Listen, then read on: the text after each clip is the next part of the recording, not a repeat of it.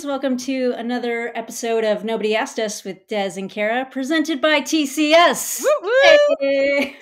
Nailed it. Still proud of that. Kara Goucher, co-host. How you doing? I'm good, Des. How are you? I'm doing well. I got chatty fatigue almost a little bit at the front here. Why? Because we've already been chatting for so long. We were mapped like I don't know. This is an interesting question. We can ask the audience to weigh in if people have noticed that my microphone has been problematic for like the last 4 shows. So we spend about 25 to 30 minutes tinkering with the cords and trying to get that to operate, and it still has not worked. So apologies if my audio sounds poor, but Kara's running point on this show anyhow. So, no, I'm not. Just nice kidding. try. Nice try. So what's new with you? You just got back from calling indoors. How you feeling about that? What was good? What was, I don't know. I don't want to say bad, but any thoughts? Yeah, well, I texted you that it felt like whiplash going from the marathon to the Milrose games. Because in the marathon, like your producer's in your ear and they're like, we've got 3.5 minutes to fill. Tell some stories. Tell me about what you're seeing right now. And then in Milrose, they'd be like, wrap it up. 10 seconds. 5. Kara, be done. So I'm like, No. So from a work perspective, it was actually a little stressful, but in general, it was good. I mean, the Milrose games were awesome. The performances were awesome. Indoor Nationals was exciting because we have World Championships in a couple weeks. And I do really like track because it's short and it's quick and you get to see so much. I just was coming off of the 3-hour broadcast where you have time to talk slowly and to think. Yeah, to think before you have to quick say something. Yeah. Let me process and then say it. Right. Yeah. Do you feel like I've said this before with track is like, it's just your first draft, but you have to put it out there. Or like marathon, you can kind of think through some stuff. So you can take long pauses. You're great though. And I like, it doesn't feel like a first draft because you're great at it, but also I feel like the more experience you get.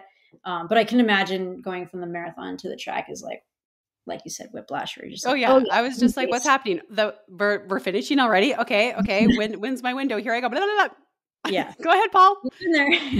Yeah.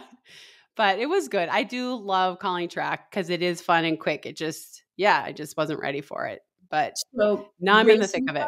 Racing thoughts. I guess we should go back to Milrose, which we have a list. Indoors recap. So that includes Milrose. You're just jumping right in here. I'm looking at the list. We're going to bounce around. I have a full, Kara did some work. You got to go to the, I hope I didn't give away your phone number on there. Sorry. It's not on there. It's not on there. It says sent from your iPhone. Yeah. So you mapped out the whole show and then you're like, you lead it, but this is the grab bag show. So just key notes for Chris. I feel like that might make the title.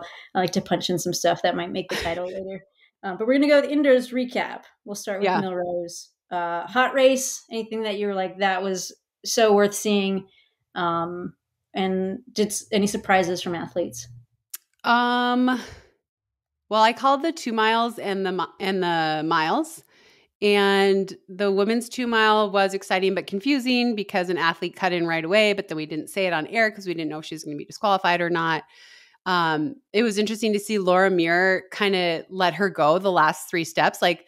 Laura Muir is a person that will kill herself. But then she said later that she knew she was going to be disqualified. So that was interesting to me. Alicia Munson continues to just be she can just carry any pace forever. So I'm excited to see what she does in the 10K this year because she ran the 2 mile under the American record. And she did a lot of the work. She got out kicked in the end, but she did a lot of the work early on. And then in the men's 2 mile, it was interesting because Josh Kerr had said he was going for the world record there.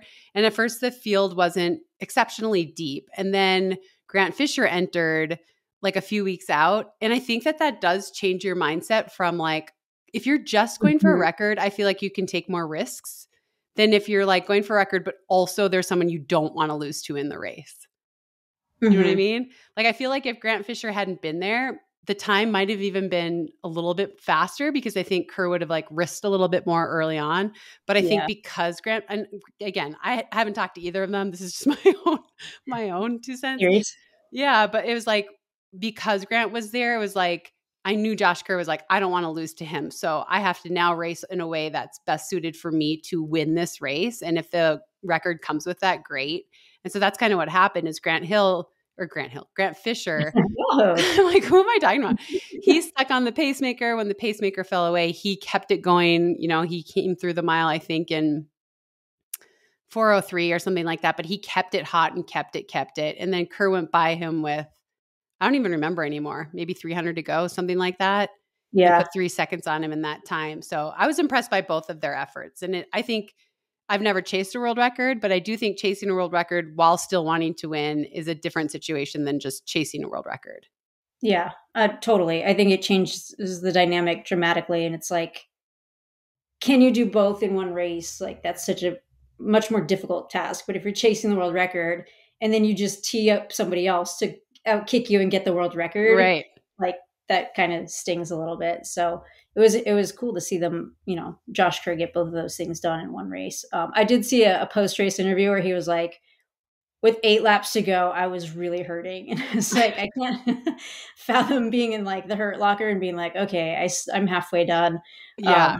Like, so he made it look not easy, but you know, he made it look like it was in the wheelhouse and you didn't see that pain until the last few laps.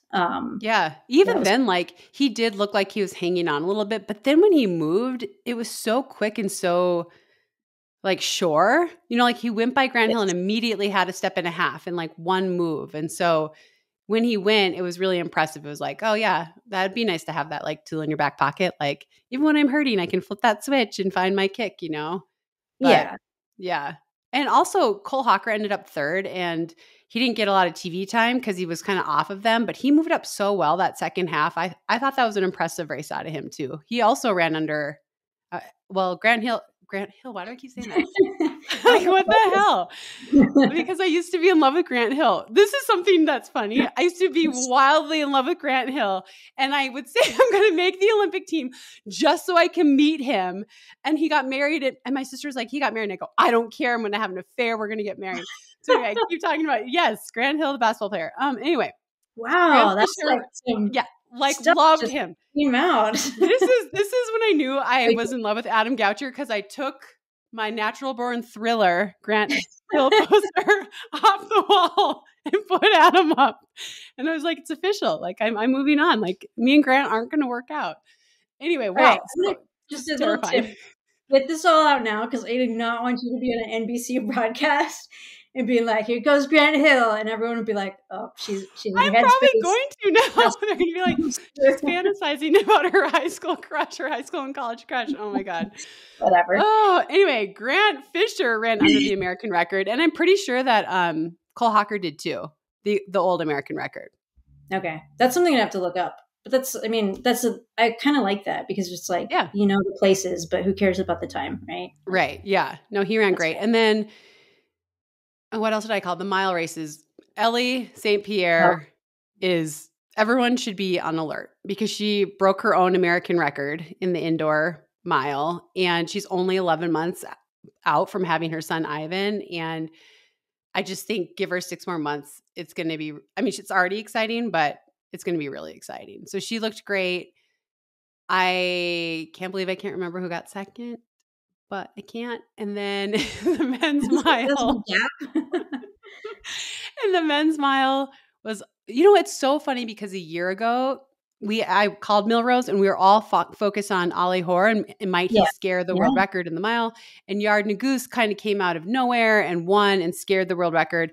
And then this year it was like, he's here to set the world record. All the attention was on him. He ran great. He didn't get it, but he ran great. But it was like, and I was like, wow, what a difference a year makes. Right. People are deflated because he didn't get the world record. A year ago, we were all like, oh my God, he's the real deal. And this year, everyone was like, oh, that's too bad.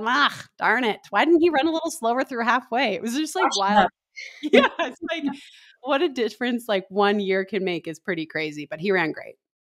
So I guess it'd be kind of interesting to talk about an Olympic year and like how much emphasis and energy do you put into indoor and like how much do you think that impacts somebody like Nagus's or like it seems like the on track club is usually just like they knock Milrose out of the park and we had an American record and Nagus runs really well and but like you said, we felt a little bit deflated. But like, do you think they're tempering expectations a little bit early on this year just because they want to be really on fire? Like, hey, we got to get ready for trials and then the games, and those are like the big goal. Like, do you think you change things around this year? I think a lot of people do. I do think that they thought he was going to get that record. I think they said it. You know, he doesn't normally say stuff like that. His coach, Dathan Ritz-9, had said he was ahead of last year. So I think that probably was a little bit of like, I think they were out too hot through 800. Yeah. But it's interesting because Yard went on to win the USATF indoor 3K title less than a week later, and he's going to Scotland to compete in world championships. And so, like, from my perspective, Yard just doesn't have a ton of experience at that highest of high levels. And I feel like it might have cost him a medal at World Champs last year. It seemed like, and again, I haven't talked to him, so again, this is just me and my own observations. Yeah. I think the start caught him off guard how aggressive it was. And he had such bad positioning, and he spent the whole race trying to move his way up. And by the time the kicking started with 200 to go, he had just spent so much energy trying to find his way through. So I personally like seeing him go to World Indoors and get in more races like that, because I think that's going to help him, right? Like World Championship and Olympic finals are different than other races. They're super tactical. They're super aggressive. And I think it's really cool that he's going to go do World Indoors. I do think it's funny that he's running the 3K and now Josh Kerr is too. Like, neither of them want to risk a loss at their event. Yeah. You know what I mean? Like, if one of them, they can't both win. And obviously there's also an excellent field stacked against them, but they both can't win. And so then you can say, well, it was my off event, right? Right. But when we go down to the 15, like that'll be different. Right? Yeah, totally. Yeah. I mean, I think for Kerr, and I don't want to weigh in too much because I'm not the coach, but it feels like. Oh, I'm not either. You can weigh in all you want. No, I have to put a, just like, I don't know, disclaimer on that. I'm not his coach, and this is just my theory. I think that they looked at what worked last year and it worked so well. It just seems like almost carbon copy. Yeah. Like, we're going to do the half in San Diego. We're going to do the Millrose 2 mile. And so this is a little wrench in what they had planned out. But I like that he's going to compete. I mean, and having Nagoose in there, and really just a stellar field in general, World Championship, and hometown for him. So that'll be really cool. And I think just race experience is really good. But this, to the point, is like, it's off distance, and like, this also wasn't my original plan. I added it. So there's a few things in there that you can go like, okay, like, it doesn't count on my record quite as much if it doesn't go his way. But. Yeah, I think you're totally right. He did say at the press conference that last year worked so well, they wanted to basically just what you said, like, mirror it again. And I think adding on the World Championship is a little risky, just from the fact of like, it's different. It takes his indoor training out another couple of weeks.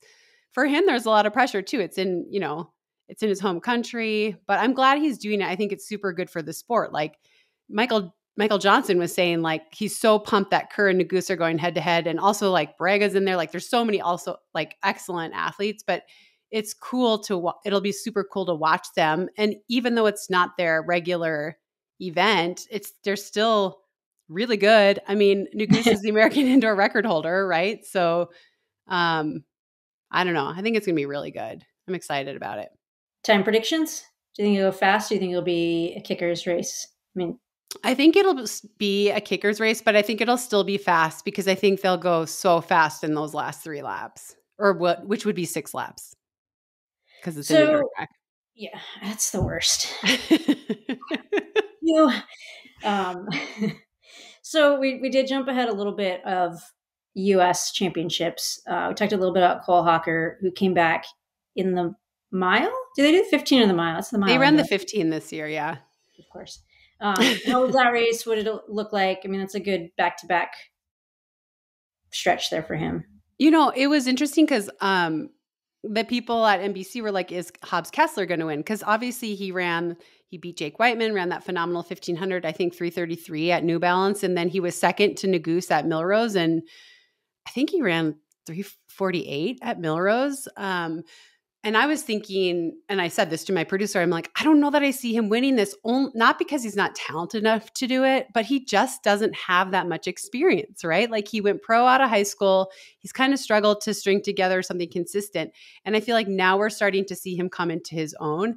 And that's why I think it's so important that he's going to world championships, because he doesn't have that championship experience like a lot of the other athletes do. And so I told my producer, I'm just going to pat myself on the back. I was like, I see Cole Hawker winning this because Cole Hawker is an excellent racer. Yeah. He is really good at like reading everything and knowing when to move. And we know he has a phenomenal last 150. And so that's kind of how it played out. There was a lot of pushing and shoving. It was a really messy race. But Cole Hawker really showed like, oh no, I'm good, guys. And it's kind of funny because we would always talk about how good Cole Hawker was at the Tokyo Olympics. And I think he was only 19 maybe at the time.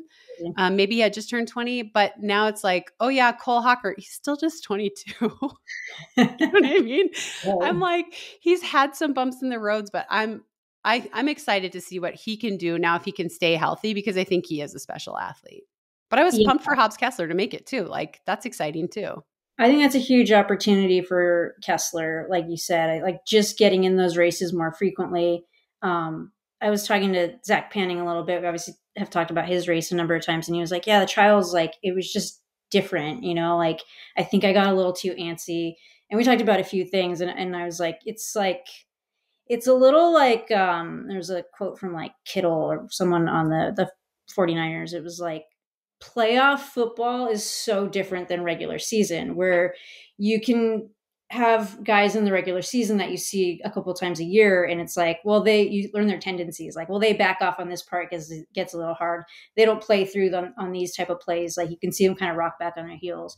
Like in playoffs, everything's on the line. Everybody plays every play 100% for the whole game. Like there's no more like settling or waiting. Yeah. It's like when it's all on the line. And that's the same thing with trials and championship races. And you'll see that in the rounds of the trials. You're going to see that. And I think it's cool for Kessler to see that in the world championships and like get a taste for that. Like, and I think the US championships are probably the first like little glimpse of it. I mean, he's probably had it before. He's done trials before, but just getting in there more frequently and knowing it's not going to be like a diamond league or, you know, a sound running thing. It's like, yeah, when things get hard in those races, like, I just sandbag for a couple laps and then rally, but everyone's full bore in these championship races. So good experience. I actually think the American men have a good chance of bringing home a medal or two, because it's a little bit more open with Ingebrigtsen's injured, Kerr's doing the 3,000, Nuguse is doing the 3,000.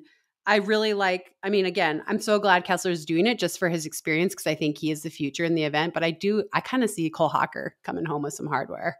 Yeah. Who's in the field? Do we have full fields yet, or is there any like? They posted them today. Have you studied it?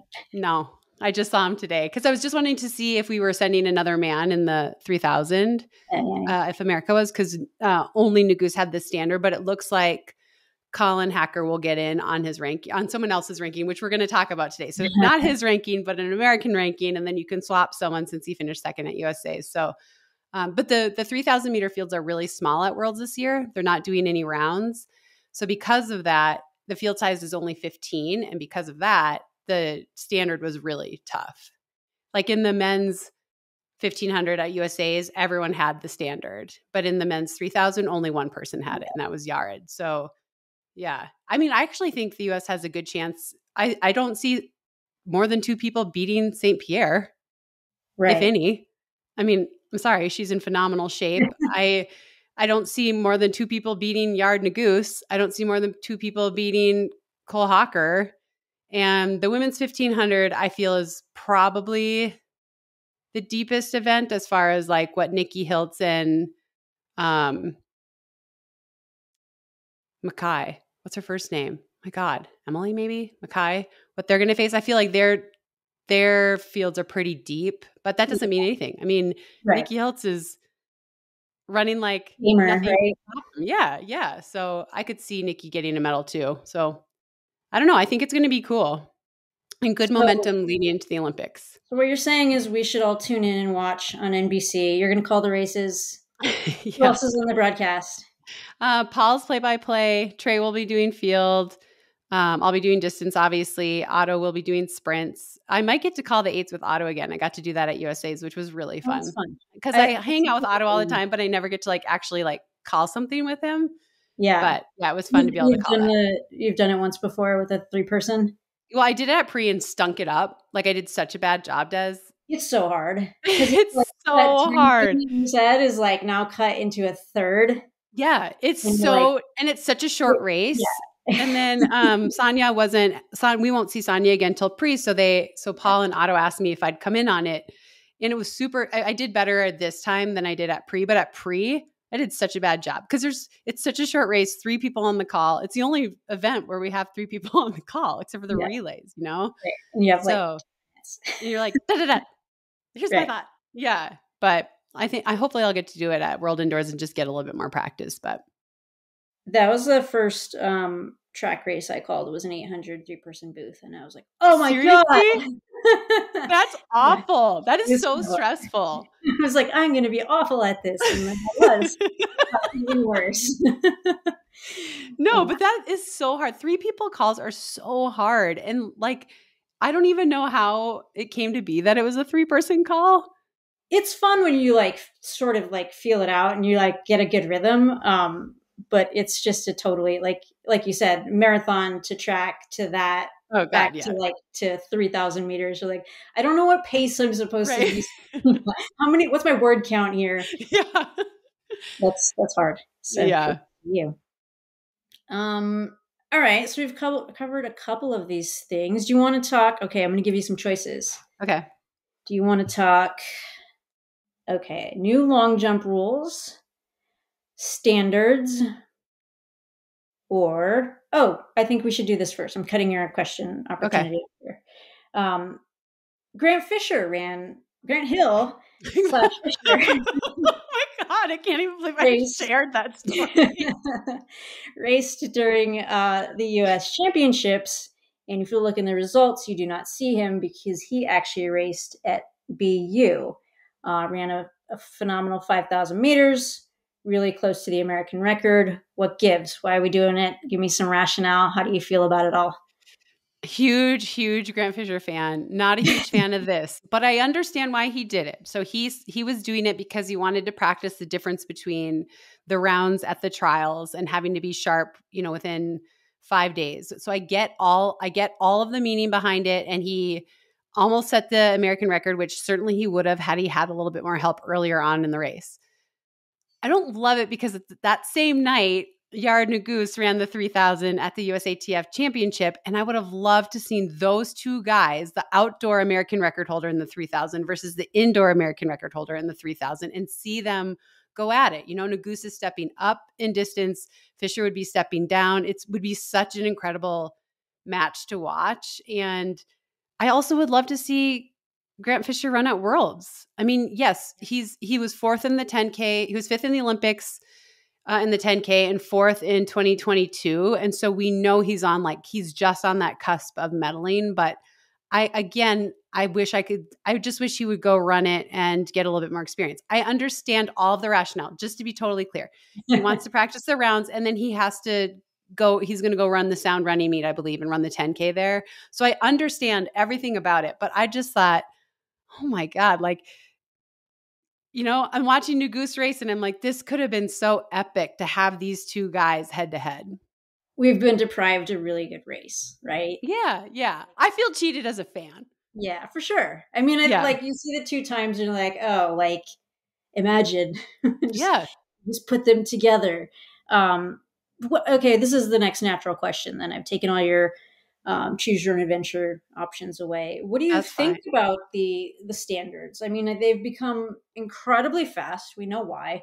But also the shoes have gotten better, tech's gotten better, yada, yada. So that's part of it. But also I think originally it was if we make these really fast, people will want to rely on the rankings. Thus they have to just race each other more. But to the point we just made, it seems like the folks are still nah, I'm just going to try and chase it instead. What do you think about the new numbers and the system and the rationale behind it? So I didn't understand the whole system when I started working for NBC. I was like, what do you mean they can get on ranking? Like, I don't get it. And it was explained to me, which makes sense, which is that the sport has progressed so much in the last, I don't know, 8 years or so because of tech, maybe, and especially the last 6 years, that the standards are like an average of the top times. And they were getting so hard that they kept the standards nice and hard, but they added this ranking system. And that way, if you don't meet the standard, that's okay because we understand how hard they are. But if you race a lot and you'll have a ranking, that's just as good. So that's how it was explained to me. And I was like, okay, I mean, that makes sense, right? But it's so hard to follow. And, like we're calling the indoor meet and Colin Hacker gets second in the 3,000. We're like, well, we have no idea if he's going. Or Josette Andrews, sorry now. She got second in the 3,000. We're like, well, we hope she's going to get in on her 5,000 meter ranking for the 3,000, but we won't know for a week. And it's like, it's so messy, right? And I miss the days of like, you have the standard or you don't. But I do understand that the standard has gotten so aggressive that they've added this ranking. But I don't know. I miss the easy old days. What do you think about it all?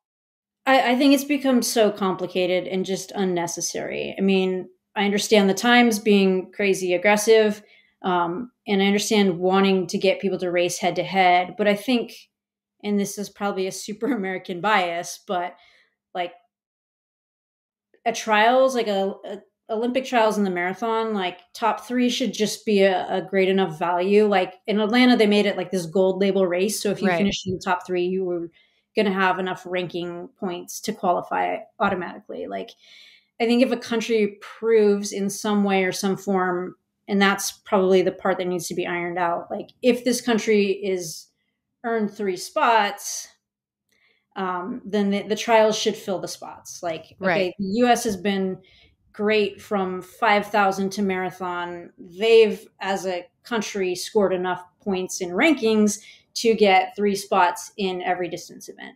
Yep. In the hurdles, they are good enough as a country to get 3 spots. Oh, like in the pole vault and the vertical jumps, we've only got 2 qualifiers, so maybe the U.S. can figure out, like that should be it versus like an individual, like this person has it, this person doesn't. They finished here, so they're not going to get to go. But so like my eyes cross and I just like, I don't care anymore. Like I just want to watch a race and feel like there's value in placing in the top 3 or top 2 for indoors. So they need to figure out a way to simplify it so that when you watch these races, even if it is 2 spots, you go like, okay, like we know the person who finishes in first and second, they're going to call it as such and not have to confuse the fans. Cause it's like, well, we want to watch great races, but they're not meaningful. So they're not really great races, even if they are great races. And that gets confusing. I totally agree. At the Olympic trials in 2021, Cole Hocker outkicked Sensuitz to win. And we had to say on air, we don't know if he's going to the Olympics because he doesn't have a ranking. Like he didn't have a ranking.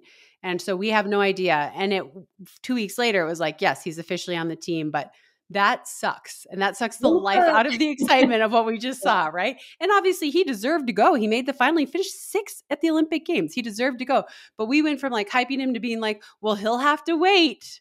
And it's like, like it's like so crappy. I don't know why I did that. Sorry. It was accurate.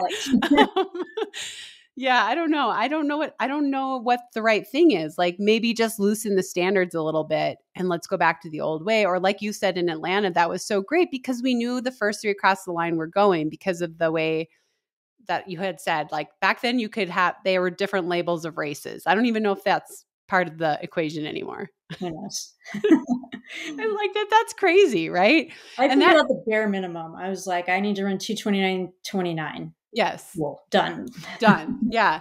It's interesting too, because I think, so we texted a little bit about this, but as we understood it, as all the athletes understood it, before the Olympic trials marathon, you could not chase the time after that day, correct?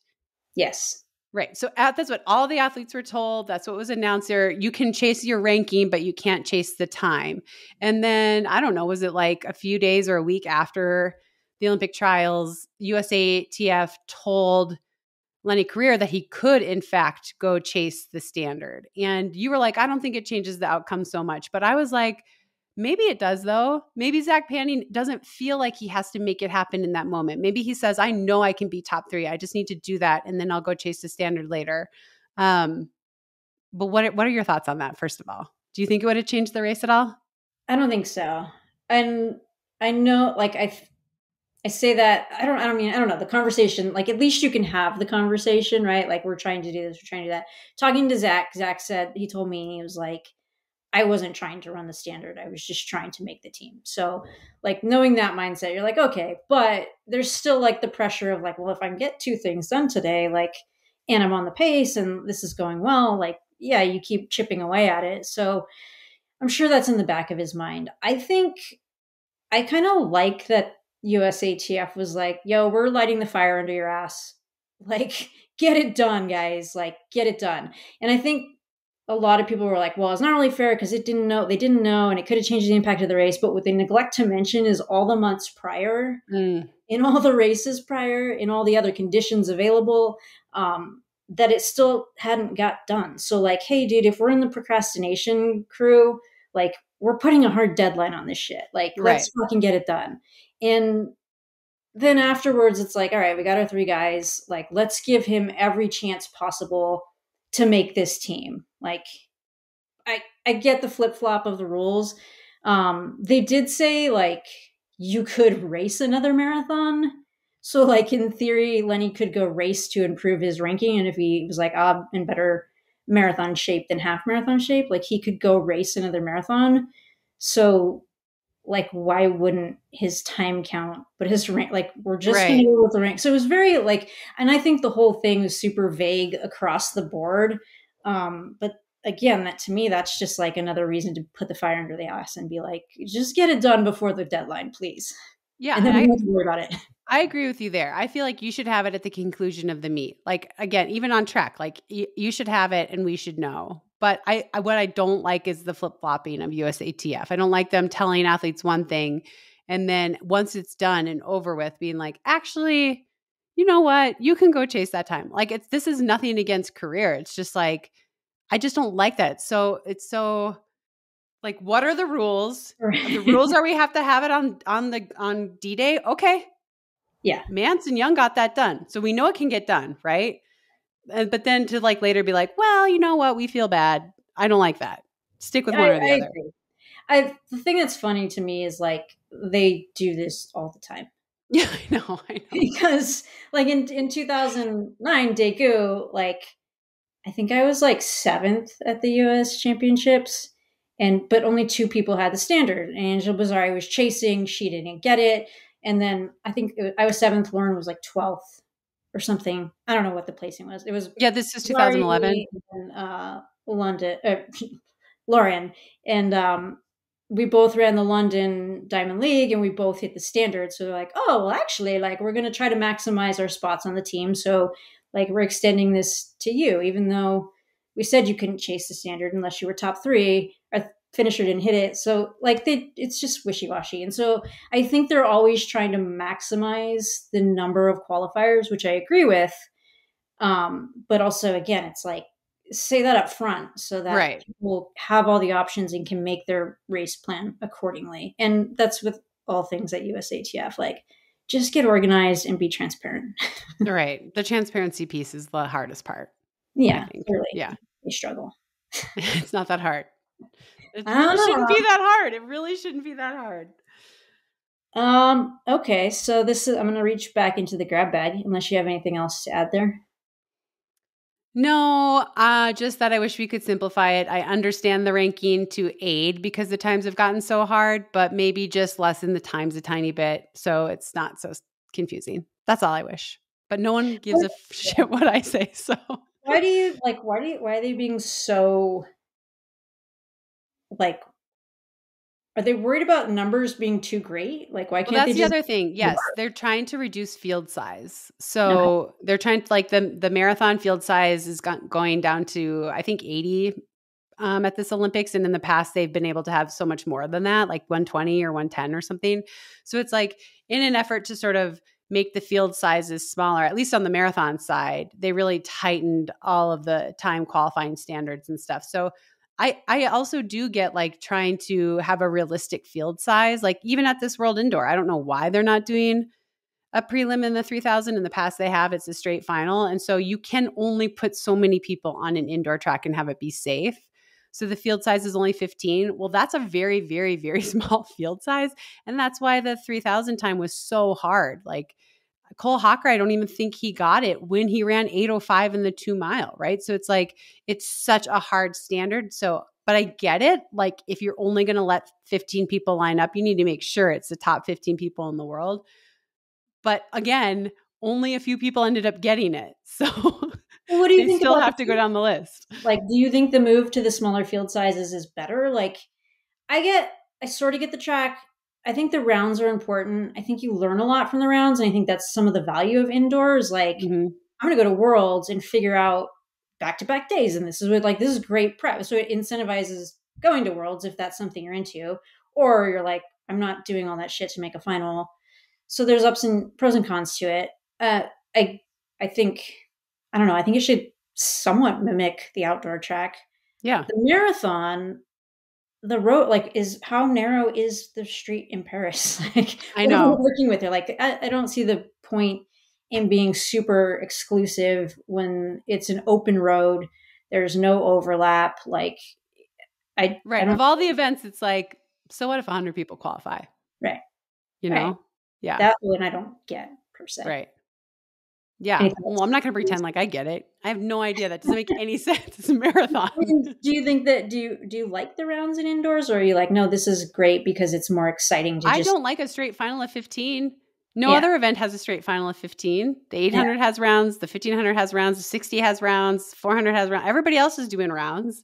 So why are we, the 60 hurdles are doing rounds? I just am like, is it really that painful and that difficult to have 2 extra heats of the 3K on the first day where it's literally 20 minutes at this level? You can get the men and women done in 20 minutes. Like, well, no, it would be 40 because it'd be 2 heats. But whatever. I'm just like, that's part of the sport. right And that's part of, that's the other thing is it's like, just what you were saying, if you get to an Olympic Games, you're going to, unless you're running the 10,000 or the marathon, you're going to have a round.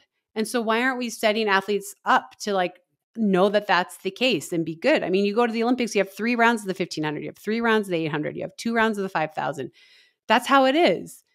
And that's never going to change because they'll always have to get the field size down small enough for a final. So why are we worried about it indoor? Why are we going to straight final indoors? Why are we only letting 15 people? It doesn't even make sense. Like think about all the events. There's no 5,000 here. There's no 10,000 here. So if you're a distance athlete, all you have is the 3,000. Pickens, right? Yeah. So why are we making it even harder? Like instead of 32 people qualifying, we're only letting 15 come. I don't know. Are they trying to send them like, hey, do world cross? Yeah, maybe. It's too cool here. Go do cross country. I don't know. It's weird. I don't know what the rationale is, but I do know that because it's a straight final, that's why Laura Muir is running. So like on the one hand, that's cool. We get to see a multi-time medalist run the 3000 who wasn't going to run it. But I don't know. I just feel like it leaves out more people and it leaves out the experience that the athletes need for when it actually comes to the Olympic Games. Yeah, 15's crazy. It will be interesting to see the full fields and like with the standards and how, I mean, that's the thing. If you're like on the cusp of being good enough to actually get there and you're like, oh, I got bumped in. And then you're like, oh, it's an 8-person field and there's 40 seconds and then there's me. I mean, I qualified, but like, do I Right. really want to be here? Like, I know it's not a Right. development thing, but it's like opportunities are good. And then I was kind of thinking about like the British team, like being so selective with who they even send because of Yeah. budget stuff or whatever. Like, well, if you're not going to medal, we're not going to waste our money on you. Like, I just think long term for the sport, that's so hard. So, Right. So think about that. Tell me what you think about that because that's what the UK has decided to do. Like if we don't think you're a medal prospect, we're not going to fund you. We're not going to send you to the championship. I think personally this is a huge mistake and you're killing your future because they need to go. They need to go and try the rounds. They need to get last. They need to go and get motivated, see how it works. You can't expect someone to go. I mean, it happens, but you can't expect someone to go into the Olympic Games and just win a gold medal the first time when they've never experienced anything like that. So I think It's totally, totally ridiculous. But I'm curious. I think you think the same thing, but Same thing. tell me. Yeah. I mean, I think for the roads for sure, right? Like again, there's so much room. Like if you don't want to pay for them, like maybe a sponsor picks it up or whatever. If an athlete's super proud, like if I made a world team and like Nike was like, or USATF was like, we're not sending you, you suck. But if you want to pay for yourself, you can go. I'd be like, I will find the money. Like, I don't think that's great for. I love that you just had a Freudian slip, by the way. What did I say? You said Nike for USATF. You knew I was like, you knew what I was talking about. No, you corrected yourself, and I was like, oh, that's so funny to me personally. We're wearing our uniform. It's just going to last. I'll pay for it. It's fine. Oh God. Yeah, I would like I'd rally and be like, I want this experience. This is why I stay in the sport, and like those moments are like good for morale, and they make it worth your time to be in the sport. And then there's obviously experience aspect to it. So I think I agree, it's a huge mistake. And then obviously on the track, there's the limiting of the lanes, but it's the same thing. Like you got to go and take your licks and learn, and then improve. And that's like, I don't know. I think that's what creates the depth for your country. And look at U.S. distance running. Like I remember when I started and it was like, oh, I'm on a world championship team for the 20K. And I finished like 5th from last. And now like you couldn't even, like, if you're not going to be in top 20, like you're not on the U.S. team. Like how good are we now? But you got to incentivize people to want to be there. Totally. I agree. All right. Well, we're rewriting the rules here. So on that note, this is a good segue. Reaching into the grab bag. New long jump rules. What do you think about the new long jump rules?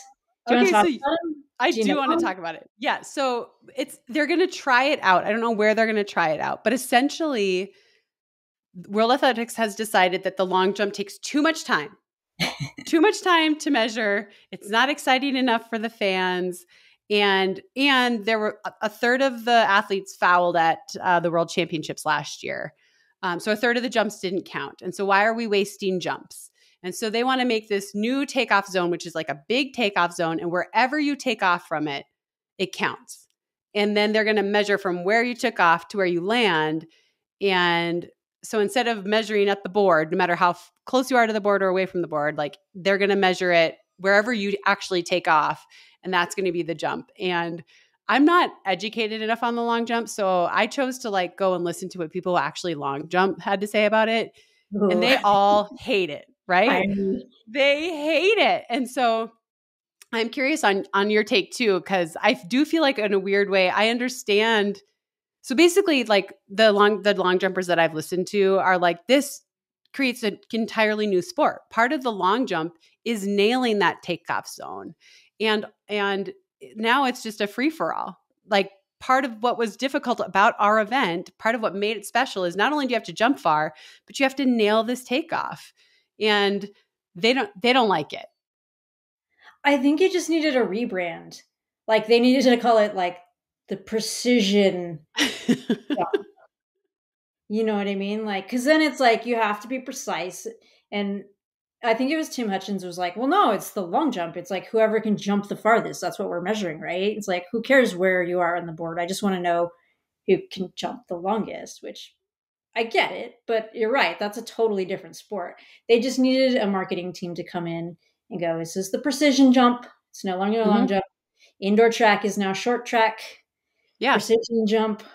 Long jump, funny. Go somewhere else. It was funny because Leroy Burrell was saying, okay, you're creating a whole new thing. So what does that mean? Like in the sprints, they can just get out of the blocks whenever they want. We'll just measure it. Like we'll just time it no matter what, like whenever they want it. Yeah. Or if distance runners spend some time in lane 2, then we're going to measure that and subtract it from their time. And I actually really liked that comparison. He said part of the long jump is the skill of nailing the board at the right place.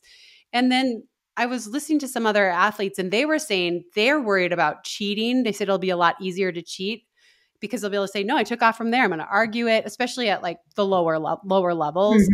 But they can argue where it was, argue where this is. And another thing they were saying was this actually steals the excitement of the competition because right now they can mark where the leading mark is. Yeah, it doesn't matter where you take off on the board. That's still the leading mark. And now you lose that.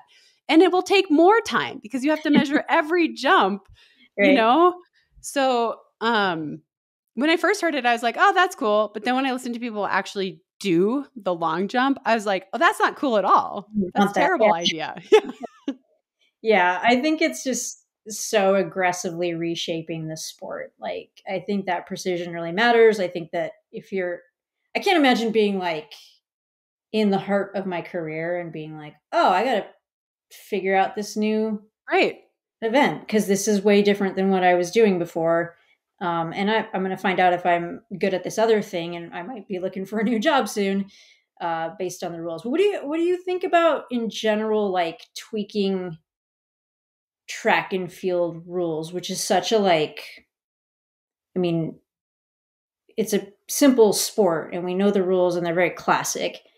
But tweaking those things to create engagement or create excitement or like make the sport more entertaining, do you take away from the classic things, or is it like we just got to figure out how to make this more interesting and sell what we have better?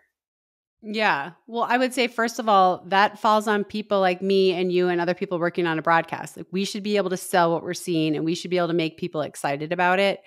Um, I mean, look, I'm a curmudgeon. I like things to stay the same. Everyone knows this about me, obviously. So I don't want anything that's going to steal the basic heart or principle of an event. I'm not opposed to pacing lights and things that make it more exciting for the viewers to watch. But when you start pulling away fundamentals from an event, I do have a problem with that. What about you? Agree. Fully agree. Okay. Since we're on the topic of rules, I've mapped Okay. this up. You're going to fucking love this. Okay. So Okay. we're on the topic of rules. Katir officially banned, Yes. anti-doping rule. This isn't a positive test. We don't know about substance, yada, yada. This is a whereabouts ban. What'd you feel about it when it came in? Surprised? Break down the ruling, because I thought it was kind of funny. And we texted about this a little bit where you're like, oh, this freaking moron. Yeah. Okay. So first, we first found out that he was provisionally suspended, and he said he could prove that he was where he said he was. And then I read the report. I mean, it was a week later that he was officially suspended for 2 years. And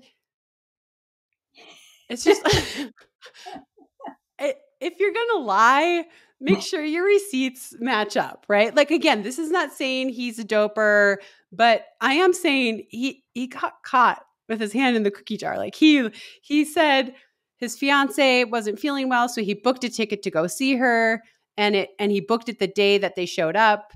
And so they said, show us the plane tickets. Well, it turned out he bought the plane tickets 2 days before.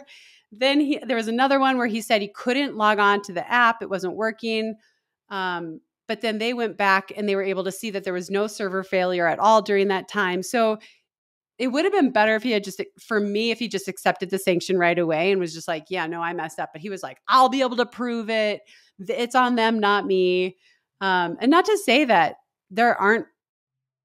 I'm sure nothing is perfect all the time.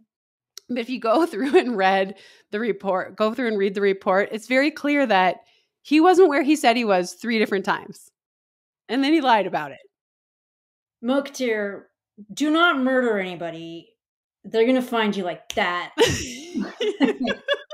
Watch some true crime TV, some podcasts. Yeah. Like, you gotta learn a few of the tricks to cover your backs. You are very good at running. You are not very good at lying. That's not the worst thing, right? No, it's not. It's not. I mean, no, I did think that was kind of funny. You were like, what a ding dong. Come on, bro. Come on. Okay, yeah. So we're getting into some rapid fire because we're getting low on time. And you're going to love this transition. Okay. It's your official ban. What do you feel about sports bra bans being too tight? Did you see the recent study? I did. And I just want to shout out Shalea Kipp, who went to the University of Colorado, who's an Olympian. She made the team in 2012 in the steeplechase, and she's just one of the smartest people you'll ever meet. And so she did a research study on sports bra bans and do they restrict your breathing? And it does. 100%. And I mean, I guess it makes sense. You put on that bra that's too tight and you're like, oh, I don't think I can wear this one. You hear the seam spot. But my size. yeah, you're like, oh God, I can't breathe. But it really, truly is scientifically proven. And I know it seems like, of course, but think about that. Women, we always have to be wearing a sports bra. Always. Unless you're really lucky and then you can just wear a singlet. But like, that's very rare that you have Socially nothing. unacceptable. Yeah. And so yeah, it was very conclusive, right? Yeah, it looked really straightforward to me. I felt very justified in my loose singlet decision making because Yeah. for like to me, like the too many layers, it just feels so restricting. So that's part of why I wear the looser singlet, and then I mean, look, the sports bra for me is again like mostly for social reasons, not doing much beyond that. So like mine's not super restrictive, and I feel like that's a win for me. I feel like I've been doing it right all these years, so I was pretty proud about that. And to see scientific evidence there, it's great. I thought it was cool. And also like, how has no one ever looked into this before? But then it made me start thinking about in Orlando, the women are wearing tight compression, right? Up top. The men are wearing free flowing singlets. There's nothing pressing in on their chest. So I'm not even talking about like the breathing restriction anymore. I'm just thinking about your core body temperature. I don't know if you experience this. Like I can run in anything as long as my core is warm. It can be freaking freezing Yeah, out. And as long as I am warm in my core, I can have no sleeves on, no shorts on. You know what I mean? I'm serious. It's like as sorry, long you as this should is be warm. wearing shorts. No, I mean I meant to say I could be wearing shorts. Okay, And so it really makes me think, well, if like in Orlando when it's warm, or in LA when we ran, or Rio where you ran and it's hot, isn't that making you more hot? So I just posed the question, and I haven't seen the research, but Gabby Ricker wrote, yes, it's true. It 100%. does Yeah, make you more, which of course it makes sense. But then it makes me think like, why aren't we innovating on this? totally great opportunity there. Yeah. I mean, Fabrics someone, in general, just I mean, it's like that there's such an amazing space to work with and like do something new. That I mean, I think we can all agree temperatures are on the rise. So let's make some cooling fabrics. And yeah, like I think sports bras, like we've done a lot, and I think that's like been a thing for Brooks. Like they did a survey. It was like, would you rather if you had to pick between sports bras or shoes, which one would you go without? And like 98% of women were like, well, the shoe, like I would go without the shoes, like it's such an right, important piece of right. equipment. And it's like, we haven't really updated it or, remodeled it in a long time. So I think that's a great space that brands could be working on if I you're into agree. I brands. just think about how no one's ever really talked about this before. It seems so obvious. Of course, it makes you overheat quicker. Of course, it pinches your breathing. I remember Salazar had these, I think they were called like respy vests, and you wear this vest and pull it really tight and then go run. And it would supposedly help your lungs get better because they couldn't fully expand. Well, God, that's what a fucking tight sports bra does all the like I already time. have one of those. Like my lungs can't get any bigger. Okay. They're restricted all the time. So yeah, it is interesting. And like, I have a really, really huge rib cage. So I feel this because I'm constantly need a smaller sports bra because I don't have a lot of girls, but I have a massive rib My lungs cage. are huge. Yeah. Yeah, and so it's like I'm in a good place now, but like I used to struggle with like what bra to wear, like because I don't want it to pinch me, but I also yeah. Anyway, if I want my littleness to be supported, it needs to be in a smaller bra. So it just like blows my mind that this simple post by Shalea Kipp of this research study she did. I'm like, wait, it's 2024. How are we not dealing with this? This is crazy. That was pretty funny. I wore, they say nothing new on race day, but I wore a brand new sports bra Oh, for the yeah, we trial. actually need to talk about that. You Okay, want to tell tell the us about story? this. You were telling the story. Everybody wants to know about it. So I can't I'll believe we tell you didn't the discuss it. story. If you got Yes. to the end or near the end of the pod, you are going to be rewarded with the story about my stupidity. So we were in Orlando. We had the Airbnb, and we were about 45 minutes to an hour away. And the day we did the Brooks event, I texted Garrett an hour ahead of time, and I was like, I'm going to be 5 minutes late because we've been sitting in traffic like all day. We were going the opposite direction to go to the house. We had to pick up the dogs. I was grabbing my uniform for uniform check, and they were going to come back for the event, and then just throw stuff in the hotel room and then decide if we were going to drive back to the Airbnb or not, whatever. So I grab all my stuff for my uniform check. Like anything with the big Brooks logo on it is going in the bag. Boom, boom, boom, throw it all in. So we're rushing. We had like 3 minutes. I'm like, get the dogs, throw the stuff, like all of the things. And then we take off, we go back, do the Brooks event, go to the hotel. I leave my stuff for uniform check. I filled up my bottles. And then I was like, let's just go back to the Airbnb because these elevators are bananas. There's too many people here that want to talk. Mm-hmm. It's very runnery. Mm-hmm. So we left. And then Josh in the morning was like, cool, I got your uniform and your bottles and I'll take care of it. And I was like, great. And so then I came in for the tech meeting. All my stuff's already there. And whatever, Ryan's hanging out with the dogs. He's at the Brooks thing, meeting friends. Finish the tech meeting, go to the room, putting my bib together, like doing the picture for Instagram, getting ready for the race. I'm like, okay, I'm an old pro. And sometimes I'll do the photo where I just throw all the shit in the bag. And then I take a photo and I'm like, old pro, I promise it's all there. Like some people lay it all out. I'm like, nah, I promise it's all there. So I was putting this is a new singlet and I was putting it on. I was doing the bib and I was like, oh, I don't know, a sports bra. Oh. Like my favorite, like I have like one style that I wear and I have like 17 of them. I have like a permanent tan line on my back. Like they fit just right. So I text Ryan and I'm like, you're at the Brooks thing. Can you find me a sports bra? And he was like, oh, are you kidding me? So he asked Garrett and then Garrett like made a deal with all the, not like a game out of it with all the reps. He's like, we need this size sports bra and whoever gets it here quickest is the winner. So Ryan brought like 7 back. And I was like, they're all so different from what I would normally use, but they're great. So tell me the difference between the bra you used versus the bra you normally use. The one I picked was, the material's much different. Like it is thicker and it came up really high. But it was strappy in the back, which I like. I feel like the ones that I have, I really like because they're like a light t-shirt at this point. Right. Just like cover. And that's what there's not like a support element. So it's right. Like, you know, when we're talking about this lightweight, no restrictive nature, like those are my go-to. Yeah. And then the singlet and you're good. But this one was like, it was more technical. I feel like I could grow into it and have some support. Right. You know what I mean? If that was my thing. One day. Probably not. The girl can dream. You can be good at every dreams. I'm wearing this new bra right now. So I worked out at the gym before I came here. That the back is open. Do you think that would make you less heated? Here, I'm going to show you. This is going to blow up our YouTube, but okay. Okay. See? Oh, yeah. Like mine's real, like it's just like little small straps. But yeah. I wonder if that would help. Like more space. Yeah, just some like breathing room on your back.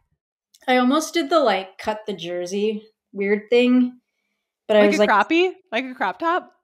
No, but just like the holes in it. Oh, the holes. Yeah. And then it was kind of cold in the morning. When we got, like, I was like, I'll just look like an asshole. Like, it's not even hot, and she cut her jersey. It's like 58. Like, what an idiot. Did you wear a jersey with holes in it in Rio? I did. Yeah. I mean, it's super effective. I like it. I just didn't think it was warm enough. And then the last slap, I was like, I should have cut the holes. Cut the holes. Okay, so we're done with this topic. And okay, we're done. We're moving on. Done with sports bras. They're gone forever. Normally we would do a top 5, but I feel like we're feeling spicy. So I'm gonna. I think we should do a top 5 pet peeves. Oh, geez. Like the, and listen, if Farmer's Dog wants to come in as a sponsor. We can call these the pet peeves. I love that. Do you hear that, Farmer's Dog? We both have dogs. Natural plug. Come on in. We'll talk about your product. My dog Atlas loved Farmer's Dog. Added like a year to his life, I swear. But I'm buying you time for pet peeves. I'm going to start. Okay. I'll start. I don't even have any. I just thought of this. So I'm nervous. my number one pet peeve, and this is not time specific. This is like all the time. People who chew with their mouth open. Worse. Like Ryan, and I love him, but he's like a loud chewer. And also like once a month, it's especially loud. Like, you notice it? I don't think it's him, is all I'm saying. Pet peeve one. Okay, that was a good one. I don't know. I have so many. Okay, since I am feeling a little spicy. Yes. One of my pet peeves is when people let me know what they didn't like about the broadcast. Yeah. I'm not in a time machine. I can't go back and fix that for you. So, I mean, like, yeah, sure, there's stuff that people suggest that I'm like, yeah, no, that would have made sense. But I really don't like the snarky comments from people who work in the running space who have never been in an actual live booth. Give me some names. Just kidding. No. Yeah, I mean, whatever. It's like a part of the job. And I'm sure I used to do it before I started working, but it's really hard to be on live TV and to get everything right. And mistakes happen. And yeah, you don't have to let me know. Trust me, I'm hard enough on myself. I know when I messed up. Thank you so much. That's the biggest thing is like all of us are like our own biggest critics. And like even the things that they don't call out, I'll be like, I paused for so long there. Oh, so awkward, and then someone would be like, I didn't even notice that. Right. It's so small, but every little thing you're analyzing while you're analyzing. I like that one. It's a stressful job. All right, there you go. All right, I'm gonna go with comments as well. I don't like when you post information and somebody will ask a question that all you had to do was read to the bottom of the post or even the middle of the post, and the answer would reveal itself. Yes. And sometimes it's just an accident. So there's that. But then there's like other folks, or, it's just a habit of being like, well, you tell me what time this event is at. I did. It's right there. So I totally agree. Read to the end. And then if you still can't figure it out, I'll probably point you in the right direction. Be like, it's right about halfway. Yes. But I don't answer those. I never answer them. Okay, so this isn't going to count as one, but I'm just going to like support that and say that I post all of the anti-doping bans on my what was formerly known as Twitter, and I post a link to the ruling. And people will always be like, well, I don't know if that's really true, or did he even have a chance to defend himself? You can read the whole report. You can read it. And you don't have to ask me. It's right there. So yeah, but that just goes with that one. Okay, since we're talking about pet peeves, I thought of something that I'm obsessed with my dog, Luna. Okay. She's totally wild. She's out of control. And then at night, she's super cuddly. But this dog weighs 17 pounds. And the way she body slams me in the middle of the night is really ridiculous.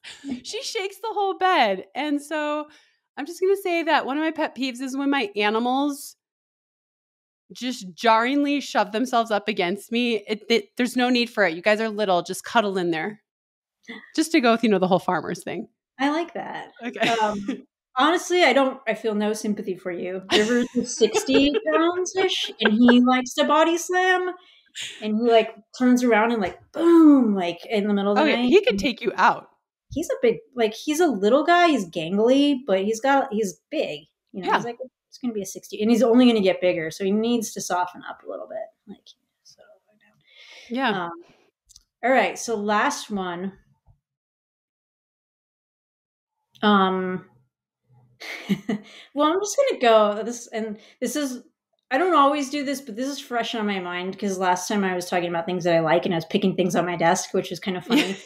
Someone replied with, I love lamp. And it was kind of appropriate. But I'm going to go with IT technical issues. Like I've been working on this microphone thing for so long. And it sounds ridiculous. Why can't you just figure it out? But I'm one by one, like trying every cable per episode. So I bought a new box. I thought there might be moisture in my old box. So I was like, my box has been broken. But it wasn't the moisture. It didn't break the box. So we've tried cables and I just can't get it to work. So next stop is a couple more new cables, maybe a new computer. And I will say I'm doing phenomenally on not buying new clothes. So Oh, like, wow. Good job. it's So you for have the funds. money. Yeah. It's for Well, look, funds. I've been frustrated for you because you always come on and you're like, "Mer, mer," and then it goes, Day to day. I'm and you so always excited like get today. on early and you're super excited. And then we're always like, no, no, we can't hear you. No, Des, no. Sign back in. Log Sign out. back in, log back in. Log out and come back. Now, turn your computer off. So I have also been feeling bad for you. But you know what's going to happen? As soon as yours works, mine won't. 100%. It's so true. Yeah. IT difficulties. Kudos to the IT teams out there. Thank you for your hard work. Yeah, thank you. But fix Des' setup, please. We'll get it solved. All right, so I think that's a wrap for this show. I'm super excited because I've been dying of thirst, but my can of water is super large. So I'm going to take a sip as soon as this shuts down. Have a good one, guys.